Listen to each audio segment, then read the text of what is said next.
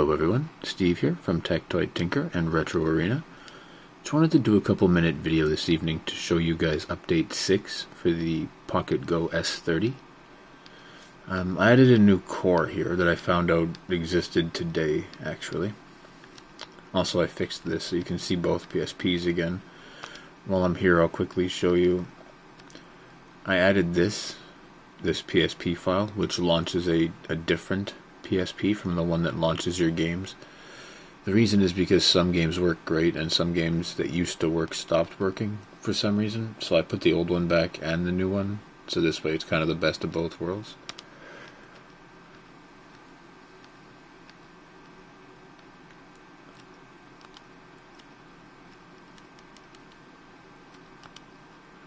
This was already here, but I updated the core. This is Watara Supervision.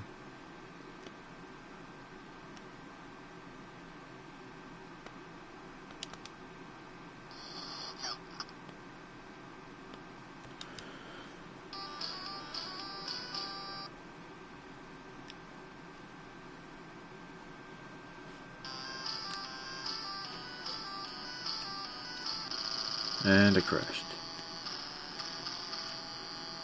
One more try.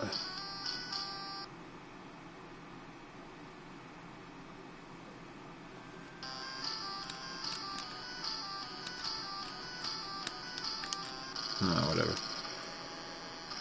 Should use the joystick probably.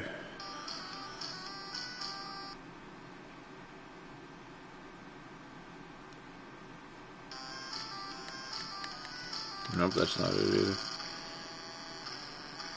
It's probably just me.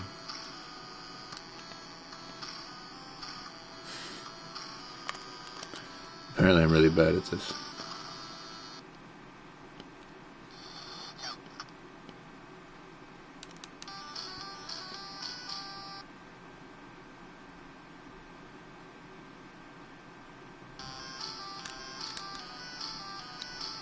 Yeah, see, it's me. There we go. I was trying to do it too fast and the game doesn't respond like that.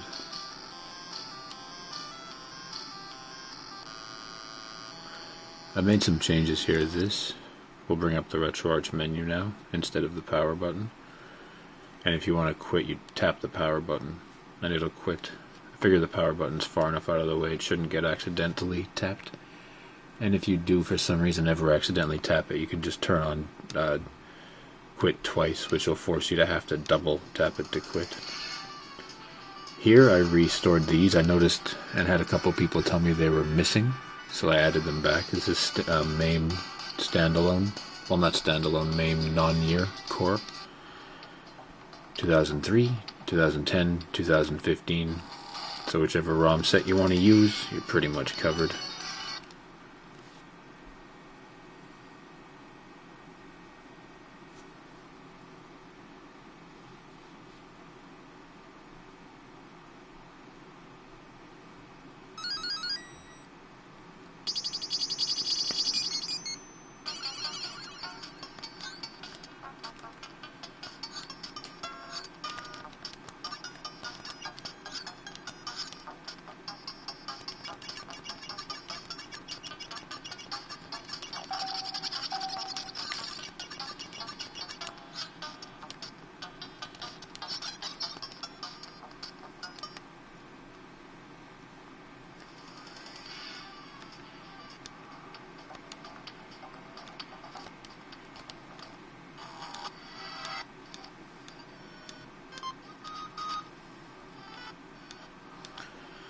I also updated Final Burn Neo, just because there was an update.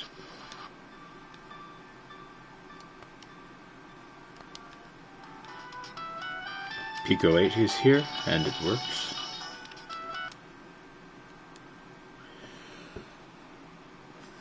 It prefers to use the P8 format.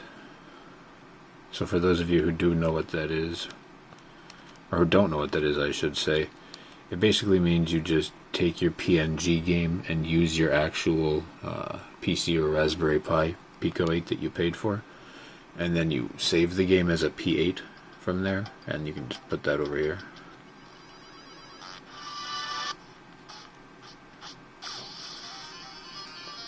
This is new. We added Megaduck. Well, I added Megaduck.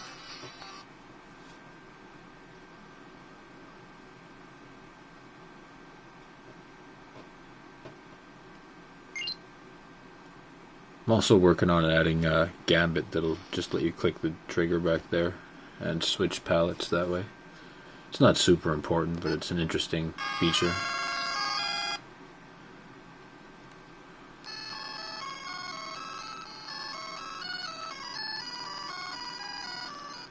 Guess it's the D-pad. Yep. Oh.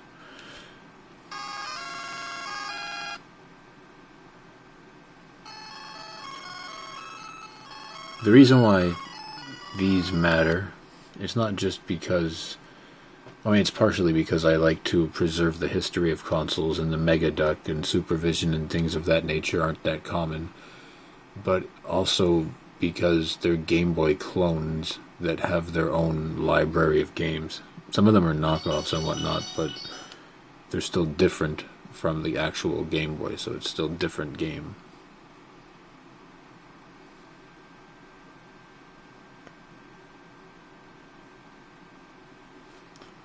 There's a few other things I'm still working on as well. I have a version of Mess that's running, and with that I can obviously use it to add other systems like Astrocade, Arcadia, things like that, so I'm going to keep working on that, and those will be included in future builds as well. As always, thanks for watching. Hope you liked the video. Don't forget to like and subscribe to the channel. Take care.